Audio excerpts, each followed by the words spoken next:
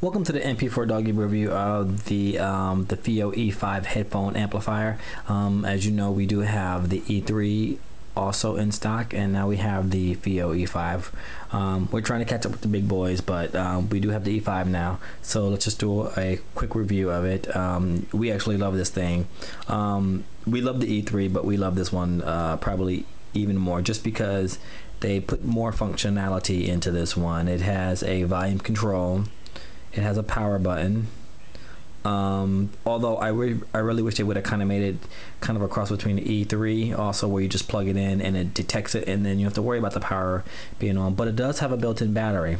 It has a charging 5-pin. It comes with a 5-pin USB cable for charging, which is, you know, pretty standard. So you can get them, you know, pretty much anywhere.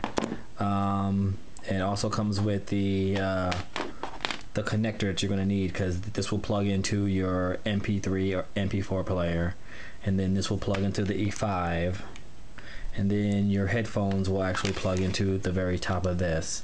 And then it has a clip where you can clip it to your shirt and, you know, wear it. It's very stylish. It's got a metal body, so it doesn't look, it's definitely not a cheap looking device. People are going to stop you and probably say, you know, what is that, or where'd you get that from, because it's really nice. Very, you know, black, not very black, but it's, you know, it's black. It's a very nice design. So we're gonna we have some speakers set up here, and we have our handy dandy Onda VX777 LE, which we're going to use to hopefully test. And so let's see if you can hear the sound difference between, you know, with it and without it. So let's go ahead and turn this on right now. So we have the volume set at 20 on here, and we're not going to change it on the unit itself, or we're not going to touch the speakers at all. So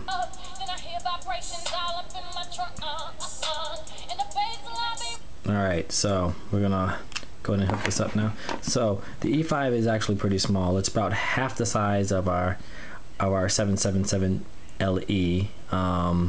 So this is a 3-inch screen, so maybe 1.5 inches. It's not that big at all. We can so as you can see, it's not that big. About 1.5 inches. So 1/2 by 1/2. It's not that big of a device. But anyway, let's go ahead and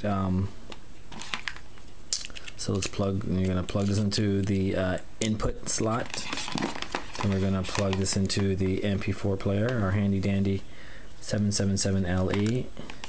Then we're going to plug our stereo ones into here. Now the power's not on, because like I said, with the E5s you have to actually turn the power on. But it does have a self-charging, not self-charging, it has a charging, it has a built-in battery. So there we go. So now it's on, so let's go ahead and do this.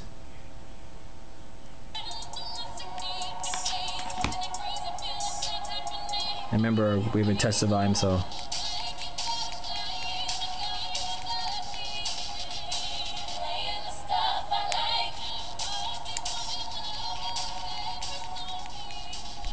see if we can turn the volume down.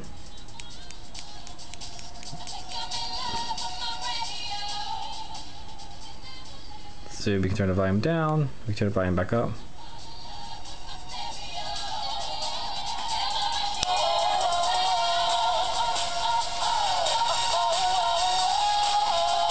We're gonna get a little bit, as you can see, we're gonna get a little bit more volume out of it, but it'll boost really loud volume to even a little bit louder, but it's really made for headphones. But let's see. So this.